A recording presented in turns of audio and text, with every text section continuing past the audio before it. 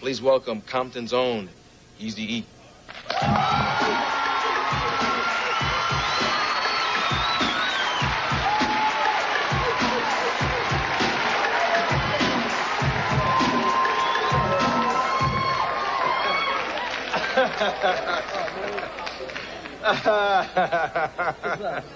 Now, how can I do an interview?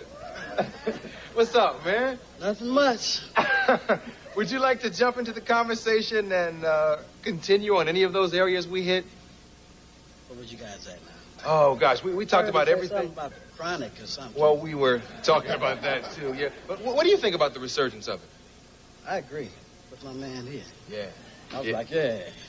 Hey, can I ask you a question about you personally? Is there a misconception about Eazy-E that you would like to look into the camera and clear up? Because we hear so much, we see so much. What would you like to say about Eazy? Let me see. First of all, I want to start off with those studio gangsters out there. No, wait. What's the I just want to define it for Middle America, a studio gangster. There's somebody that's not real. They go in the studio and all of a sudden become hard when they used to do dance music. Okay. You know, I'll tell you about it a little later. Okay. I don't believe nothing they say anyway. Yeah. Talking about I ganked them for whatever and all that, so don't ever believe everything you hear. Yeah, okay. Feet are funny, aren't they? I'm just comfortable, man. You gave me this robe, so I have to I really am flattered. Guys, where do we go next?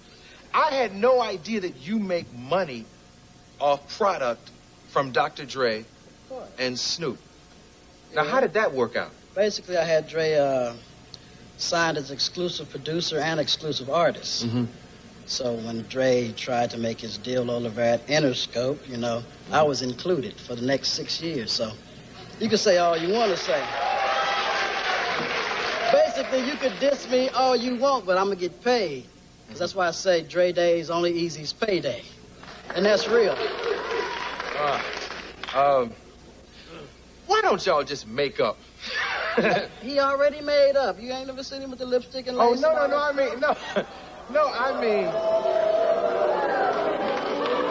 I mean, get back together. When I first met y'all, you were a group and everything, and we need so much to try to get to unity among brothers, you know, because there's so much out there that's against us all, you know. Is there a chance that one of you could call each other and just squash all this? Basically, if you look at, if I got dissed by, you know, over a couple of million people heard about me trying to be hardcore, you know, I don't think I want to make up. Yeah. You know? Yeah, but you understand. Business is business, you know. I'll do a record with him. Yeah. Okay. That's an olive branch. Word. But, Chris, you understand what I mean. I mean, because it's like there's so much power in unity, and when I see brothers going through this, it's rough to watch, you know. Right. Because I respect you both as businessmen. I would like, well, let's talk about the business of gangster rap. A lot of people say that it's reached its peak. I don't think so. Really? You think it's going to go farther? Where is it going to go? Over the top. Uh-oh, Chris? I mean, actually, the title gangster rap doesn't even really exist, because real gangsters don't rap. Gangsters. So maybe, you know, I would go more into the idea of gangster record companies. If the real gangsters out here are the ones who own the gangster rapper. And to me, I mean, I don't know enough about the quarrel between Eazy-E and Dr. Dre to even jump into that. But what I will say is that the true gangster is the one that owns the gangster rapper. And if there is some validity to what you're saying, then I would say the true gangster would probably be right here. On another level, I go more into business. Gangster's about business. It's like business rap. It's not even gangster rap. It's business rap. If you look at some of these record companies that's out, and I'm not going to say no names because I'm doing a lot of business with a lot of you people, but What I will say is that a lot of these companies at the highest level are gangsters themselves. And if you want to get rid of gangster rap, first you got to get rid of the gangster record company.